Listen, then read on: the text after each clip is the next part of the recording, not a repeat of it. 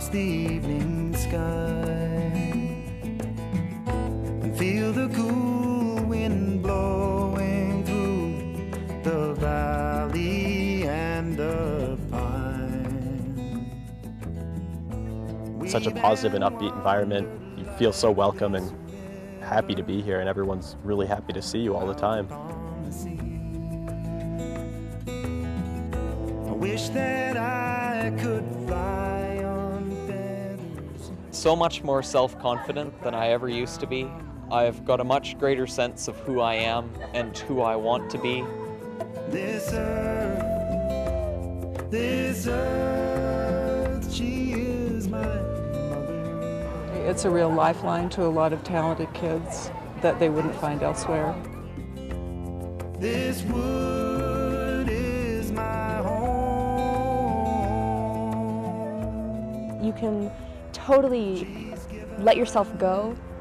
You come back feeling so uplifted, feeling so much more able to actually produce something of value. But this is all I need to know. This place just breeds magic. This is a place, and over again the kids said it to me, this is where we feel safe. I can say anything here and nobody gets mad at me. And nobody makes fun of me here. I think to create safe places for the expression of opinion of young people is probably the most important thing anybody can do. This is really the first place that I came where there's everybody around me just creates art or writes. So we insist on a lot of different kinds of applause because we want kids to feel buoyed up. This is your place. This is where you are supported, and what you say and do and write and create matters to us. It matters to us. And this iron has a poem on it. Sometimes, as in Lauren Spector's case, it's the incorporation of words with found objects so that the actual words go on the objects. We have screenwriting and playwriting and journalism and journaling and photojournalism this year. We have songwriting and hip-hop and words. So it's just quite a wide amalgam of different kinds of ways to use words creatively. And perhaps all together, that's what creates the rounded individual who comes out of this camp. I was really, really painfully shy, but I was in a room with a girl who is now one of my best friends, and we made ourselves into the sisterhood, and so that was a really great experience because, I mean, those people are going to be my friends for the rest of my life. Let's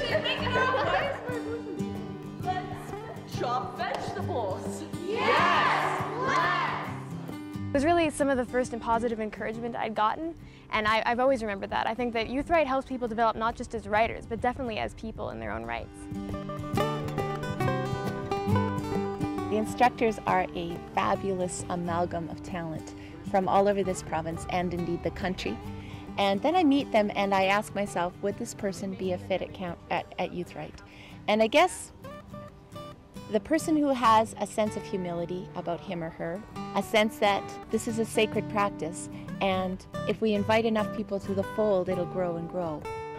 I look forward to this every year, obviously. I've been back here, 10 times, and it means so much to me that I've actually tattooed it onto my back. So if that isn't, dedication, I don't know what is. Like, we have a 3-hour car ride home, and it's just non-stop, just ideas flowing. And she's writing them down. Oh, I got another one, writing them down. Unbelievable. It's just an experience that every child should have. Yeah, it's so hard to leave. You don't want to leave this place. It's beautiful. When I come here and hear these kids and their rants and their creativity and their passion for being engaged in the world and in life, I feel some hope for the future, and this isn't the only camp that does it, but it is one of the ones that does it best, and I think it's important, and I would like to see it go on for a long time to come. Sometimes I like to move like lightning across the evening sky and feel the cool wind blowing through the valley and the pine.